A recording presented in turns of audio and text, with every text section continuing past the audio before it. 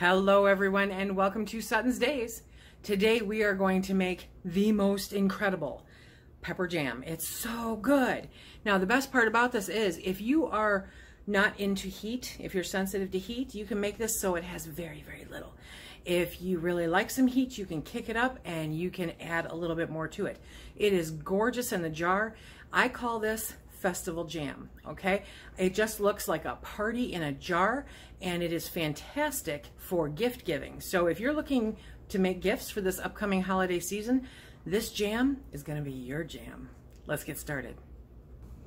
To start off with, I have yellow, orange, and red peppers. I have some peppers from our garden. Don't ask me. These are obviously jalapenos. The other ones, I honest to gosh don't know, you guys. But, you know, we didn't have a huge pepper harvest. They were in pots. So these little ones are from the garden. These I pulled out of the freezer because I'm not quite sure this is going to make exactly how much I need. So these will supplement it, okay? Isn't that festive? Woo-hoo-hoo. All in all, this is what you're going to need. You're going to need 1 cup of yellow, 1 cup of orange, 1 cup of red, and 1/4 cup of your spicy peppers. So I'm hoping these guys equal 1/4 cup. If not, it's not going to be as hot as I would like, but it's going to be as hot as it is. Okay?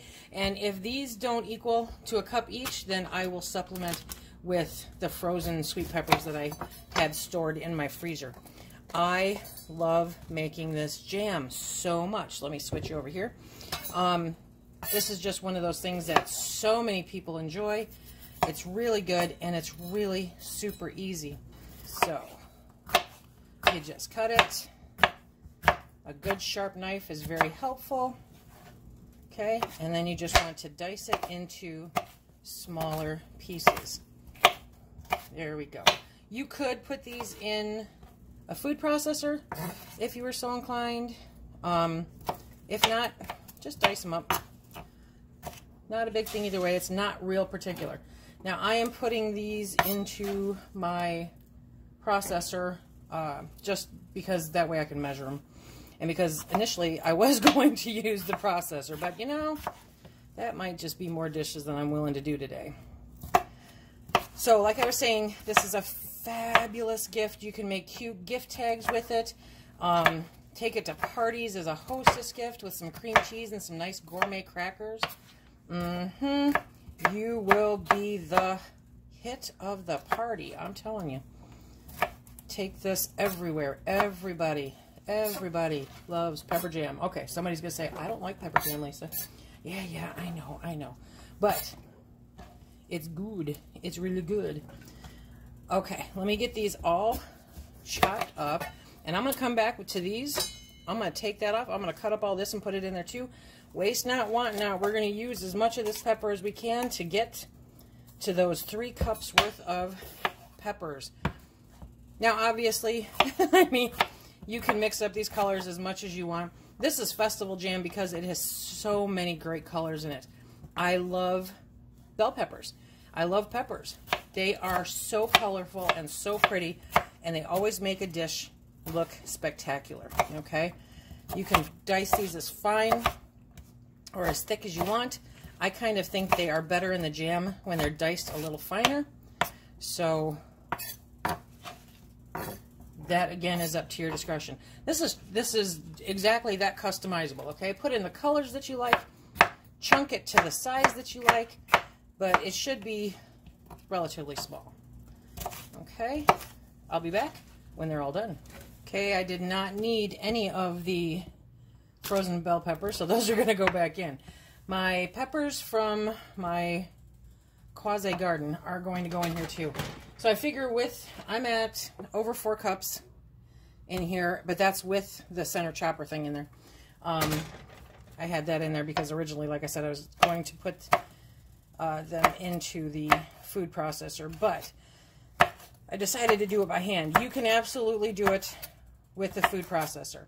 My thought here is that I kind of want slightly larger chunks, okay, so that they're visible and it's just pretty. You're going to cook them, so they're not going to be hard. They're not going to be tough, you know, they're going to be really good. But for these hot ones, I do want to cut these up pretty well. There we go. because they're for the flavor. Am I taking out the seeds? No, I'm not taking out the seeds. Not at all. And I should be wearing gloves, but I'm not. So I took out the seeds of the bell peppers, but for the hot peppers, I am going to leave them intact because I want that heat in this jam, okay? And depending, like if this is adaptable, if you don't like a lot of heat, take the seeds out. If you do like a lot of heat, leave them in. Add as many or leave out as many of the peppers as you want.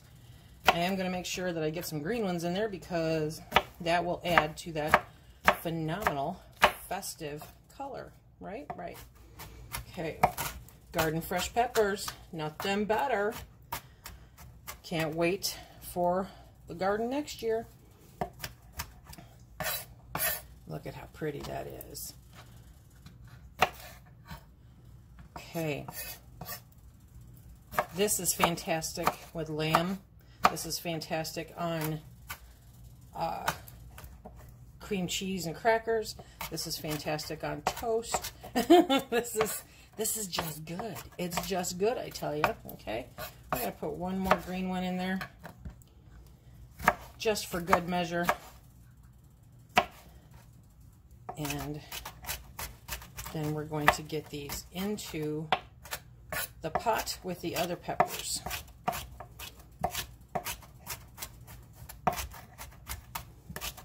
There we go. Okay. Remind me, don't touch your face, Lisa. Okay, I won't. Okay, let me get just to show you. Let me see if I can do that. So we are at 3 cups with the middle chopper out, and that is about a 1/4 cup of hot peppers. So you're going to put the peppers into a pot, okay? Turn the heat up to high, and you're going to add in 1 cup of apple cider vinegar and your pectin. Now, if you use box pectin, then you're going to want 1.5 packages. If you use bulk pectin, you're going to want to use 9 tablespoons, okay? 9 tablespoons. And you're going to stir this all together, and with that heat on high, you are going to bring it up to a boil. Once it gets to that boiling stage, you are going to leave it there for about a minute.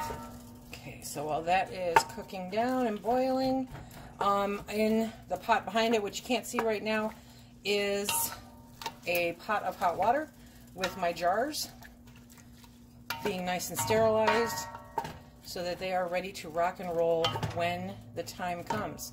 So when this comes up to a boil, we'll be back. We brought it up to a boil. We're going to let it sit there for about a minute.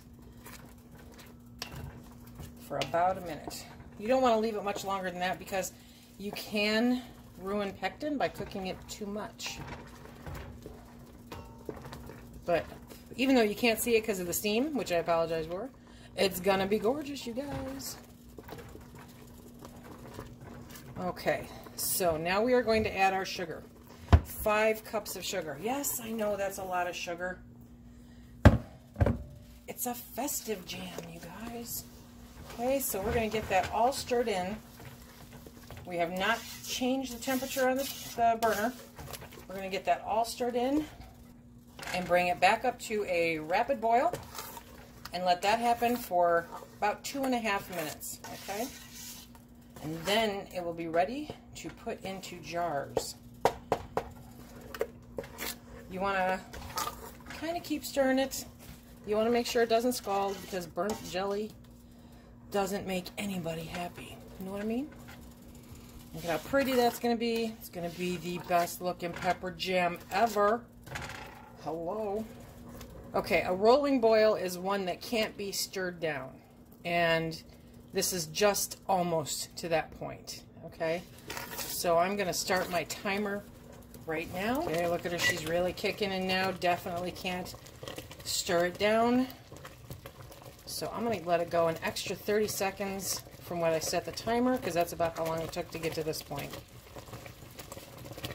But you got to be careful with this one. I don't have my long...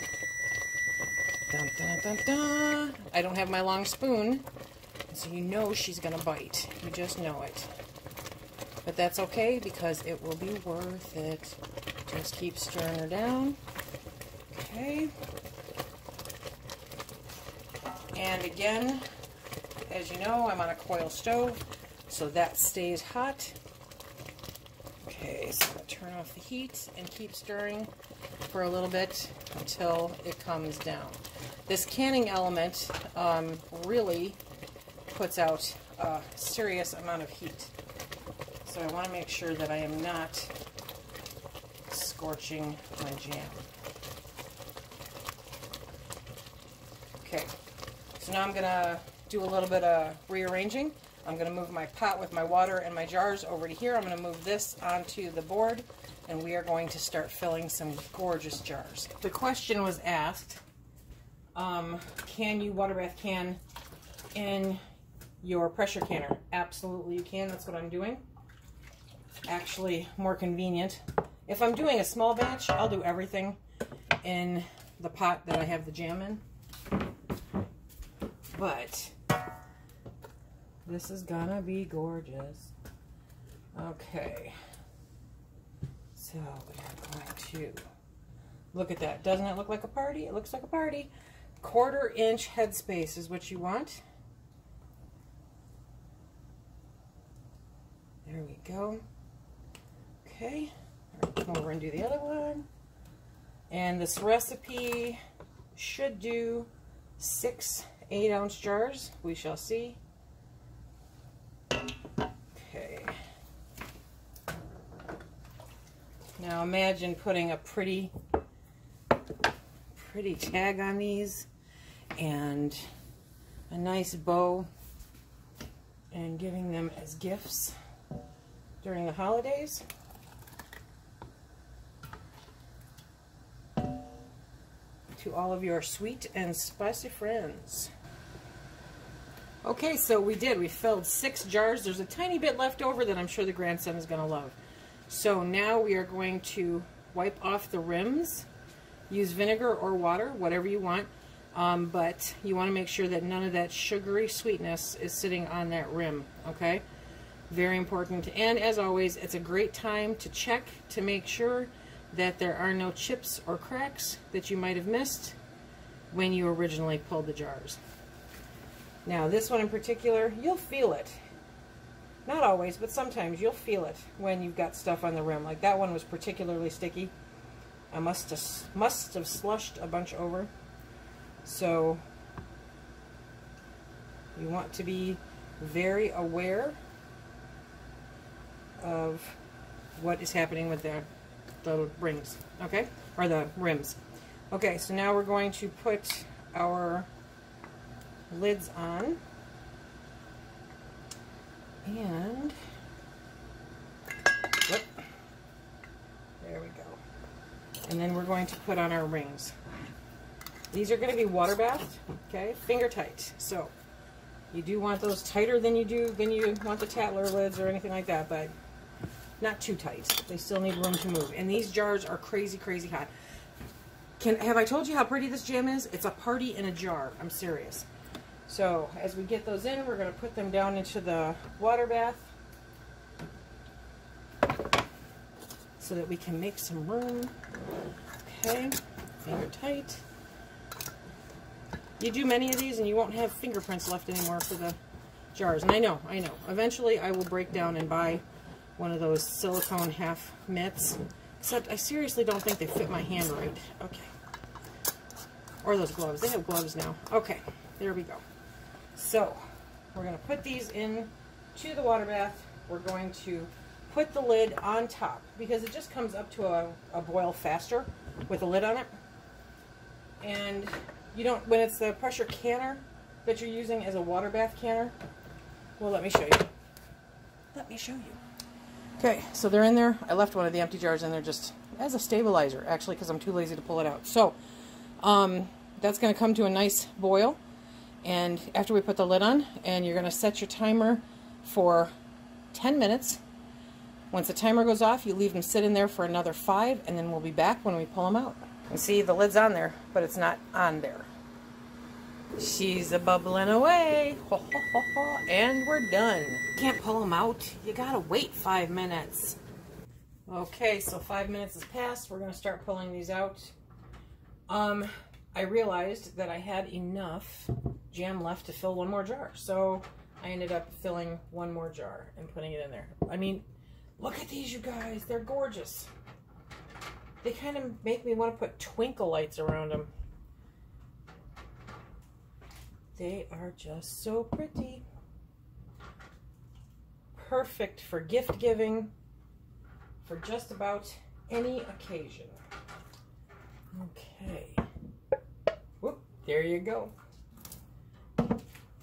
Okay, so it ended up with 7 pints. Let me get you in here close.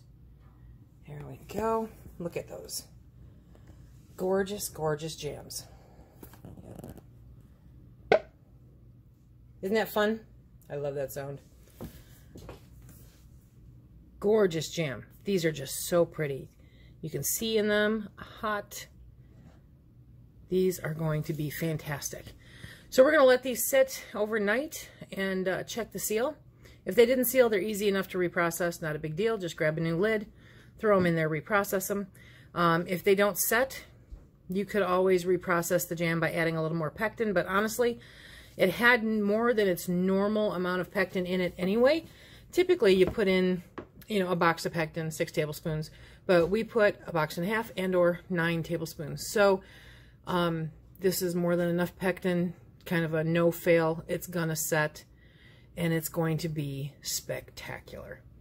I hope that you guys give this a try, maybe for a gift, maybe just to keep it for yourself. Good stuff any way you look at it. Remember, if you like what we do here, please hit that like, subscribe, and share. Check us out on Instagram and Facebook. Until the next time, be safe.